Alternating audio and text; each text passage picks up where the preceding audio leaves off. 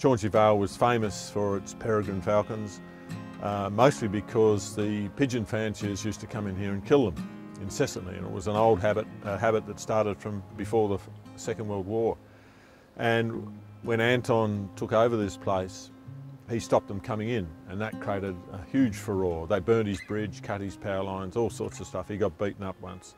Because of that knowledge of the peregrines here, this was an early stop for us to learn about the birds. And we met Anton, he showed us about, and then we used to come and go at will, always with a cup of tea and a bit of extremely dense fruit cake from Anton. My father was the one who was really disturbed about loss of habitat and conservation here.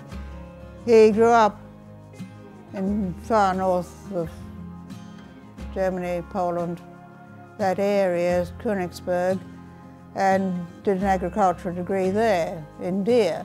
So he was interested in that sort of thing before he came out. This place is special really because someone like Anton, who was a refugee from Europe before the war, had the courage, the insight to get this place because it was being nibbled away at by the locals. He was really concerned that if we lose these things, we lose whole species and communities of life, we're also diminishing our own lives in many ways.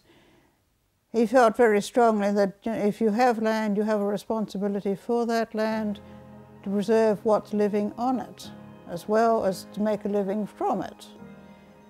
I think we've sort of tended to lose that to a large extent in Australia because it was such an effort to make a living at the very beginning. The culture's come down that, it's there to be used. But we really do have to preserve and take care of what we have because it's all we have, and if we lose it, then we may not be able to continue ourselves.